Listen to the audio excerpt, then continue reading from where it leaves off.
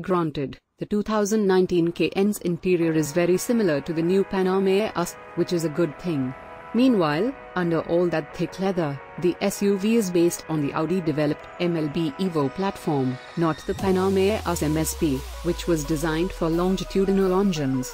Not surprisingly, another car built on the original, heavier MLB is the Porsche Macan.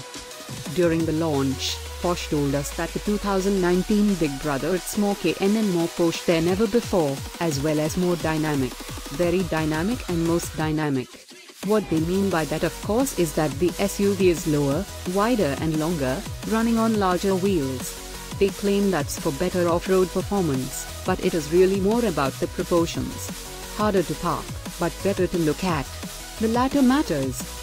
Those who think the Cayenne looks just like the Macan now should take a second look and realize that the Macan is hardly more than a scaled-down second-generation Cayenne. It is more appealing thanks to its favorable dimensions and few visual upgrades, but that's it.